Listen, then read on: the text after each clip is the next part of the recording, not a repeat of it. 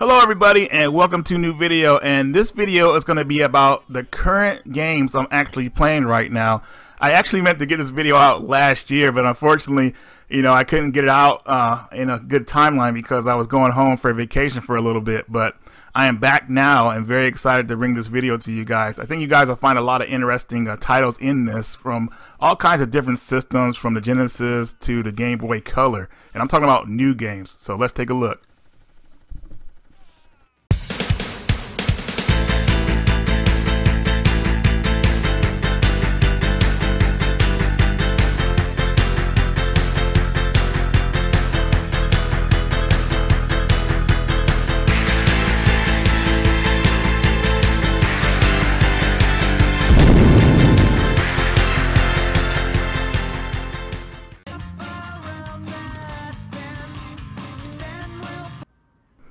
Alright, so we're going to start the list off with Worse Than Death.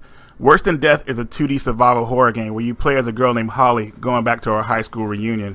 One of the big things I like about this game is that you have the choice with certain objects in the game, and they kind of play an effect later on in the game pretty much. So say for instance, like if you have a drink in the bar, you get to choose what kind of drink you want, but that one of those drinks will have an effect on you later in the game, so that's pretty cool stuff.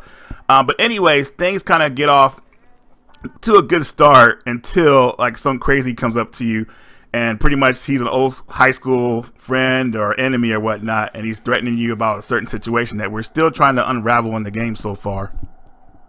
So the reunion chapter in the game is pretty much the chapter where you kind of just like go to the gymnasium, to the party, meet up with everybody, and kind of like get to know the characters you're going to be involved with pretty much. You could tell there's something went down back in the past, but some people are really friendly to you, some people are kind of shady to you.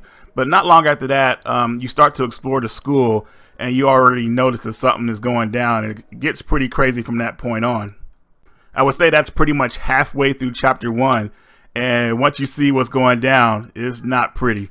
Now, one of the best ways to play this game is actually with headphones in your ears, because I was playing it on my Switch and I really enjoyed it like that, so you can kind of really hear all the sound effects that are going on around you, because it gets really creepy. I mean, you feel like something's behind you or all kind of noises going on. It's just really a creepy environment, and that's how a survival horror game should be. Now, I want to let everybody know that's watching this video that this is a true survival horror game, meaning think of games like Clock Tower or whatnot, where you can't really fight back. You can only like hide and run pretty much. And your run bar, even though Holly could run fairly, I think she could run pretty fast. If you run around certain enemies, and they're pretty fast, so you have to make sure, if you're going to run from something, make sure you're next to a door or a hiding place, because they will get you in this game, and Holly gets tired pretty fast. Now, I don't want everybody to think that's a bad thing, that she gets tired pretty fast. It's just that you just can't run from everything and just sprint your way out of a bad situation. You really got to think things through. So I like how the developer kind of made that, like where you can't just run out of every situation all the time. I like how the developer spread out the chapters in this game. Each chapter feels vastly different from one another. As you saw in the beginning chapter, you're getting to meet people, you find out what's going on. And the second chapter, it's like game on pretty much. This chapter you're in a factory and you're trying to hide from a killer. You're trying to get out of the factory, figure out what's going on. It just feels like each chapter offers something new, so you'll never really get bored of this game. It's very exciting. It doesn't get stale. It's always... Well, the game pretty much keeps you always on edge pretty much, and that's what survival horror should do for you. For the best experience with this game, at least my experience, I was playing it on the Switch, and I had my headphones in the ear, so that was really nice hearing all the crazy sound effects and just kind of like just feeling, just having that eerie feeling pretty much. I know a lot of survival horror games are not for everybody, but I think this is definitely one that people could get into. It's easy to get into. The character Holly, she's likable with her situation, even though she's kind of in a dire situation in the beginning. But I just feel like this game is like something that can really be interesting for people to get into. Also, I want to give a shout out to Benjamin Rivers for creating such a cool game. If you haven't seen his other projects, definitely look up Home and also Alone With You. Also very good games. And also, I know it's not easy being a game developer, man, but Ben, we appreciate everything you do.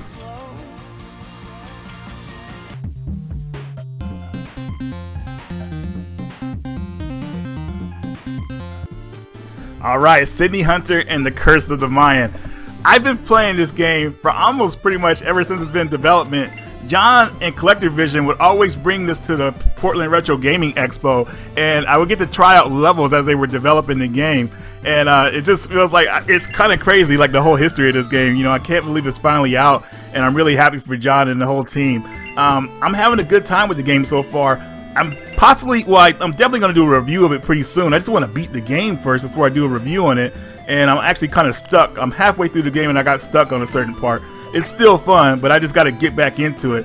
And now finally about the game, I would consider it like an adventure game, but you can kind of like compare it to like Metroidvania type games. It has a lot of comparisons to like those old school games like Castlevania, Metroid, Mega Man, all that good stuff. And when I say the comparison to Mega Man, it has those dang Yoko blocks in it. I couldn't stand those things, but they're not that bad in this game, to be honest with you. But still, I just don't like them, man. They just bring back bad memories from Iceman's level, Heatman's level, all that good stuff.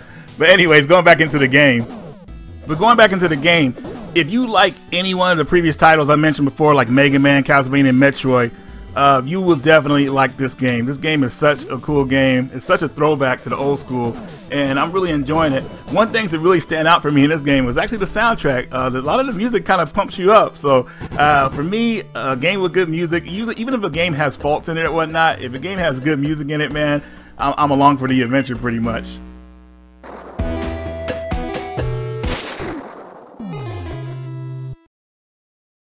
Next up, we have Tobu Tobu Girl Deluxe. Now, automatically looking at the cover of this game, I automatically thought about Balloon Fight and Balloon Kid.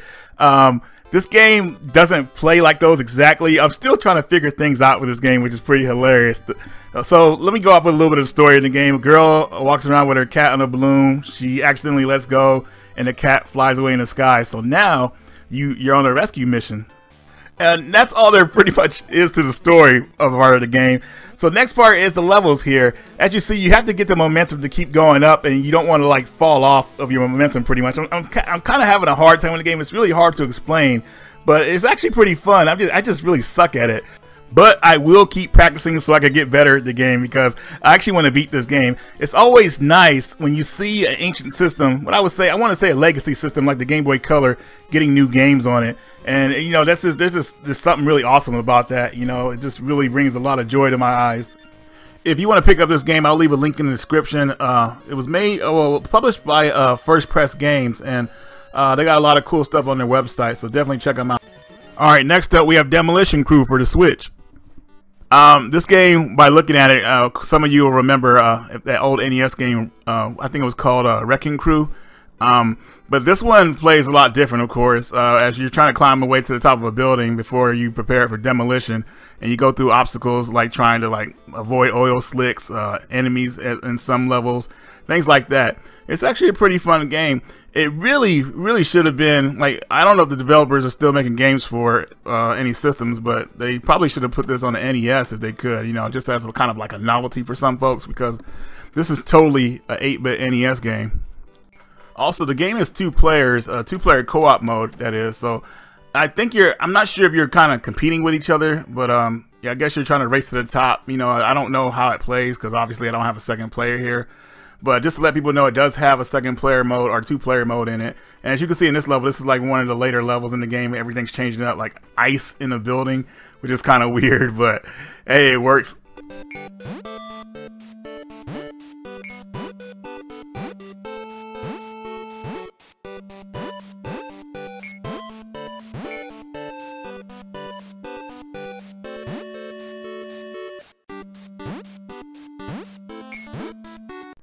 And next up, we have Xeno Crisis for the Sega Genesis system. This game is freaking amazing. As soon as I popped this game in, I was blown away. Seriously, guys, this game. Now, I'm not really a big fan of games like Smash TV. You guys remember that from back in the day? It was a fun game, but I never really got into it. Xeno Crisis, I got into right away. This game just is a lot of fun. And the game is pretty much like this, you know, a lot of these games, these top-down shooters, they give you kind of like infinity ammo pretty much. Not Xeno Crisis. You have to really look at your ammo that you're using against enemies, because you'll run out, and then you'll have to get across enemies to try to get more, and you can take damage doing so. So you have to be very careful about your ammunition in this game. The game's presentation just kind of blew me away with how everything just kind of hit you with it. You know, it has voice acting in it, the music, the sound effects, everything just feels so. It just has that real arcade feel to it. You know, I love that type of feeling because, you know, back in the day, arcade games were serious business pretty much. Now, one thing I want to let you guys know is that this game will not hold your hand. I mean, this game is serious business pretty much, so you got to get good pretty fast. But if you make a mistake in this game, I mean, it's not really, you'll notice that it's not the game's fault. You just weren't good enough. So I'm practicing right now trying to get better at the game because I barely, after playing it, haven't played it in a while, I couldn't get past the first level barely. So I'm still trying to practice and get further in the game. But the game, you get upgrades in the game from the dog tags and people you save in the game. So you're rewarded points pretty much, and you can buy like upgrades that'll help you out to make the game a lot easier. You know, it's pretty amazing to see what a company could do with a legacy console like the Sega Genesis. We're still getting new games on that system, and the games are freaking amazing. Bitmap Bureau, man, they really outdid themselves with this, and I'm going to try to do my best to get the word out to you guys about this game. I mean, seriously, man, if you have not played this game, guys, it is freaking awesome. The game's available for the Switch, PS4, I think Xbox One as well. They're making a Dreamcast version, and they're making a Neo Geo version as well. And I'm not sure if there's any other platformers on besides the Genesis that you're seeing here. But anyways, guys, I will leave a link in the description for like where you could possibly buy this game if you're interested in getting the Genesis, Dreamcast, or Neo Geo physical copies of the game. Like I said, guys, I think everybody who plays this game will be blown away. And that's all I got for you in the video. I'm just going to leave you with some gameplay. Radical Reggie, and I will see you later.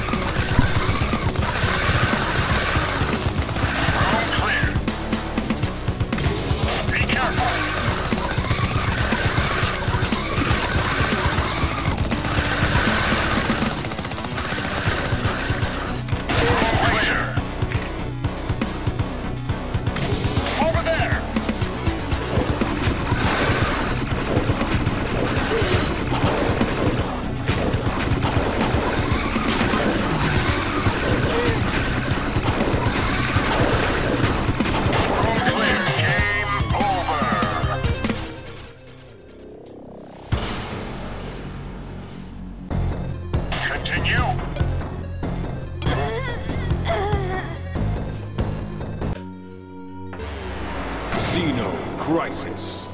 Xeno Crisis. Xeno Crisis.